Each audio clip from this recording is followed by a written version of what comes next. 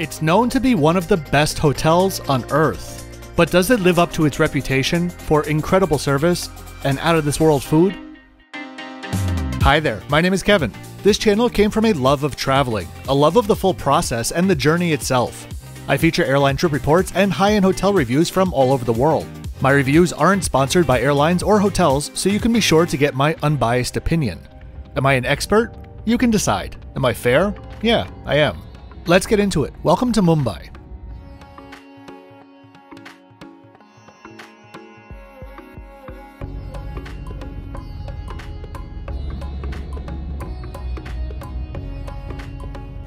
The Oberoi Mumbai is known to be one of their flagships of the Oberoi brand, and redefined what a business hotel was or could be in the 1980s.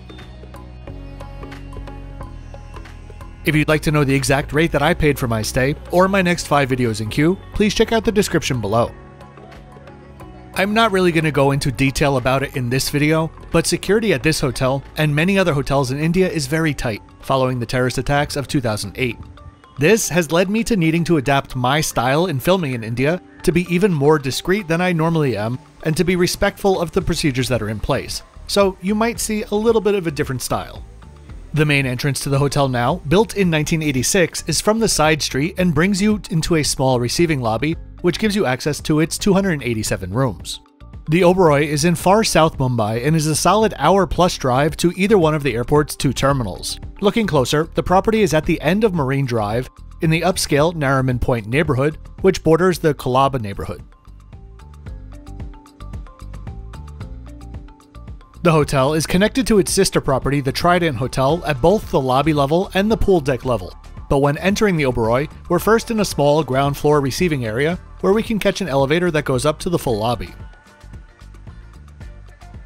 The lobby, at the base of a 14-story atrium, is bright, open, contemporary, and elegant, dominated by blacks, neutral tones, and deep burgundies and reds. Built the year before the Mandarin Oriental in Singapore, the Oberoi here feels like what the Mandarin and any atrium-style hotel should be: bright and open by day, and intimate and elegant by night. So, you already know this, but this video was in no way, shape, or form sponsored by Oberoi or any affiliated entities. That gives me the ability to give you a true, unbiased opinion in this review. But the channel does have to be funded somehow, and that's where your views, comments, thumbs up, and subscriptions come into play, as they really do help the channel grow. If you'd like to also support me on Patreon, there's a link in the description below. A big thank you in advance for stopping by today. Those who visit the Oberoi are as diverse as the city that it represents, and many choose it for its relatively good value, its incredible food program, and perhaps for a break in the middle of an extended trip. Moments after arriving, I was escorted directly to my room where all check-in procedures took place. We'll check out the room soon, but first let's head to the pool deck. On the right side of the pool is the Trident Hotel, which was built in 1973 and at the time was the tallest building in South Asia. It was a joint venture between Oberoi and Sheraton. Over the years, these 2 sister properties have also dabbled with Hilton for a bit, but they're now firmly standing on their own. The first Oberoi was opened in the 1930s when the founder, RBM Singh Oberoi, bought 2 properties. Over the coming decades, he expanded the brand, along with Trident and his 2 sons. There are currently 32 Oberois and 10 Trident properties spread across 7 countries. While the Oberoi's pool is nice, the real looker is actually across at the Trident, which you can also access. Among its many accolades, Oberoi has been recently named the best hotel and resort group by Travel + Leisure. I'll note, not one of the best, the best. After decades though, this certainly did not happen by accident. There's one mantra at Oberoi that drives everything that they do: the guest is everything. Similar to some other Indian hotel brands, such as Taj, Oberoi have their own dharma. Think of it as a customer service mission statement, which is based on the concept of guest as God. This is interpreted to mean that treating the guest with respect, honoring the guest, is not kinda sorta like, but is equivalent to honoring God. It's a concept and a level of customer service that would frankly be out of the question in much of the world. But it is that very concept which has the world waking up to the incredible hotels and hospitalities that are already on offer in India. There are two codes of conduct in their dharma that stood out to me. First is requiring, quote, conduct which puts the customer first, the company second, and the self last. We hear a lot about putting the customer first, but this is the first time, and I think only time, that I've ever seen a company instructing its staff to explicitly put the company second. It's a pretty incredible concept to actually think about. This is the lobby of the Trident Hotel, which is connected via a small corridor and a shopping gallery to the Oberoi's lobby.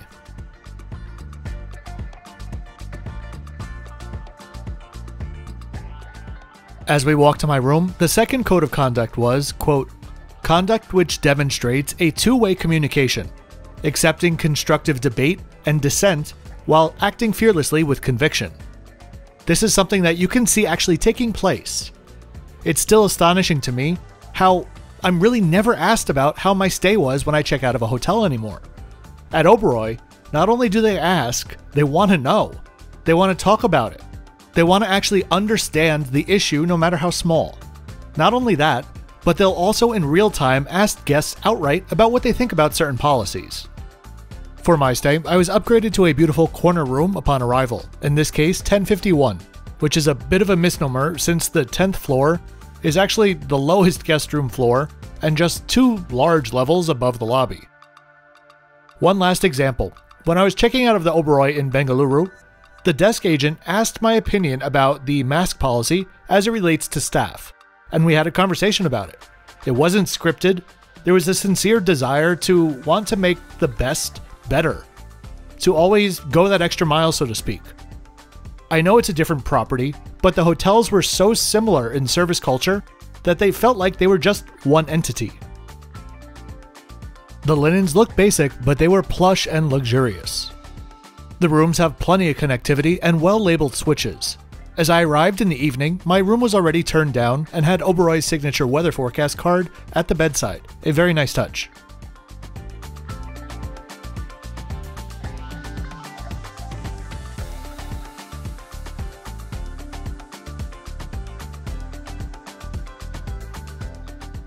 The hotel had its last major renovation following the attacks in 2008 and reopened in 2010. Please don't get me wrong, the rooms are beautiful and well outfitted, but they're just a little bit boring and generic, I think.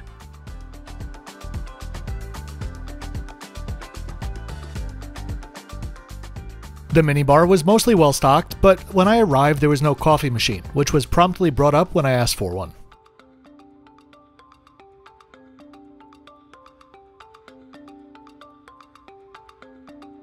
Oberoi's founder is known for being incredibly high-touch when it comes to development, design, and functionality, and he insists on his fair share of details, such as labeling the light switches, which he believes should never be more difficult to operate than the ones in your own home. Also, the standard walk-in closets which Oberoi has been building since long before they were a thing. Even to the specific shower heads. Everything in every hotel was his choice.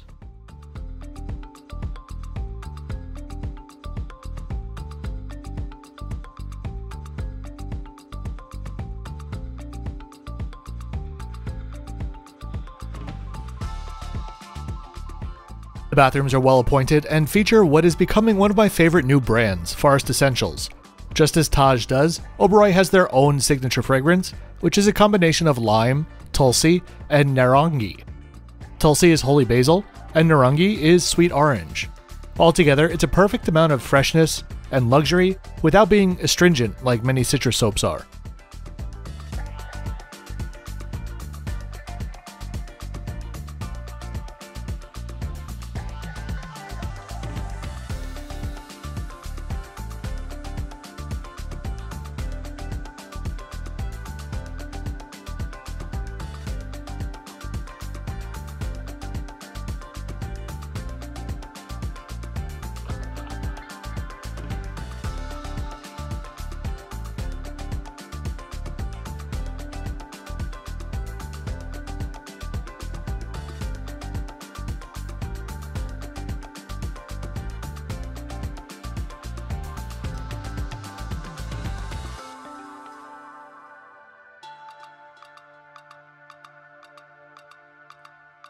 Last up was the view from the room, which was the low point of the room in general for me. But not just because the view itself is not great, because there's construction outside going on all day and all night, which woke me up both nights. Surely the construction is not the fault of or within the control of the hotel. But what's a hotel primarily for? Sleeping? So yeah, it is a problem. Let's explore a couple of the food and beverage venues at the property. First up is U Bar, which is an Art Deco theme inside and an outdoor patio with a separate bar overlooking what would be a beautiful view of the Arabian Sea on a clear day.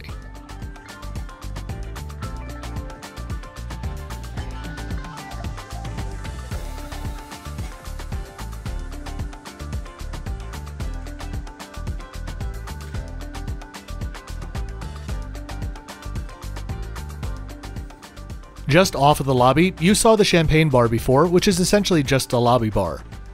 There is also an Italian restaurant named Vetro and Enoteca, which is known for their wine pairings and lounge. But my focus and the highlight, I believe, of this entire hotel is Ziya, their Indian restaurant.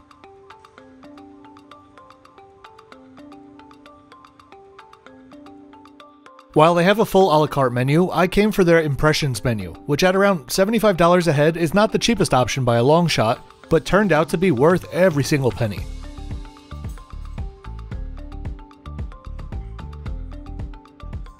Starting off with a variety of chutneys and an incredible mangosteen sorbet, known locally as kokum. One thing I appreciate about the tasting menu is that you can choose course by course if you'd like veg or non-veg. I started off non-veg with the charcoal edamame samosa with chili prawns. Next up was the grilled garlic chutney fish, which was spectacular. At this point, I couldn't help but overhear the couple at the table next to me ordering, which is just another example of the level of service here. As they sat down, they were asked if they wanted the same wine the night prior. No, they wanted to change, but something similar. The server thoughtfully rattled off a few options, and they took her suggestion. When she came back to serve the wine, she asked if they had any questions about the menu for food tonight. The couple told her that they just didn't know what to order. The server, without flinching, noted the specific dishes that they had the night prior and asked which was their favorite. From that, she then suggested 3 new dishes to complement their preferences and asked if they'd again like everything at a medium spice level as they did the night prior. I went veg next and had the black pepper broccoli malai, which honestly changed broccoli, I think, for me, forever. Think fragrantly spiced and charred broccoli au gratin. I've personally made this at home twice since I had it, and I will be evolving my own recipe, I suspect, for many years to come. Last but not least was dessert, which was a melange of butterscotch, almond, rose, and cardamom.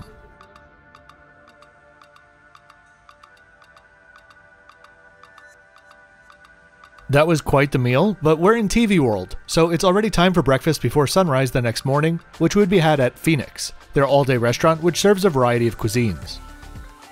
Part restaurant and part living room, the space is comfortable and informal and set up to the nines.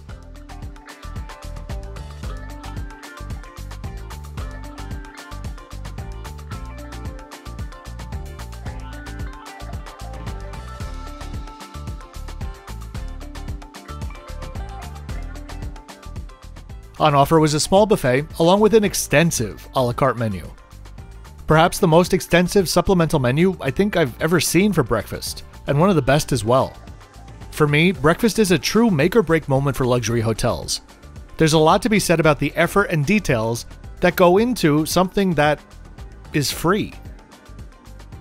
Here, Oberoi proves that my delicious dinner at Ziya the night before was not just a fluke.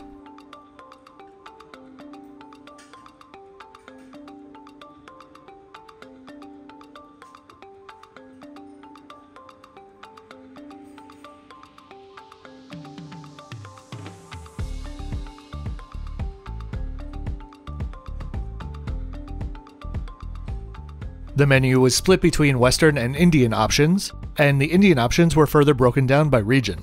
A total of 34 dishes on offer. Here's a selection of what I had during my stay. By far, my favorite was the akuri, which was scrambled eggs with turmeric, chili, and coriander, served with some impossibly fluffy bread.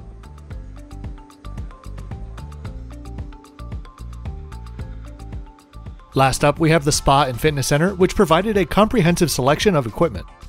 So, overall, I had very high expectations, but within the context of a more or less reasonably priced hotel, and overall those expectations were exceeded. The design is not over-the-top ornate and gilded like many luxury hotels in the city. Instead, understated with a customer service philosophy with deep roots in elevating the guest experience as much as possible while still doing so discreetly and only when it's welcome. It's a delicate balance. It's just my assumption that in the next 5 years or so, this property will see its next renovation. And after that, I think the rooms will match the incredible level of service and quality of food. I really do hope that you enjoyed this video, my first of many hotels to feature in India, and I hope you'll join me next time at the Taj Mahal Palace in Mumbai.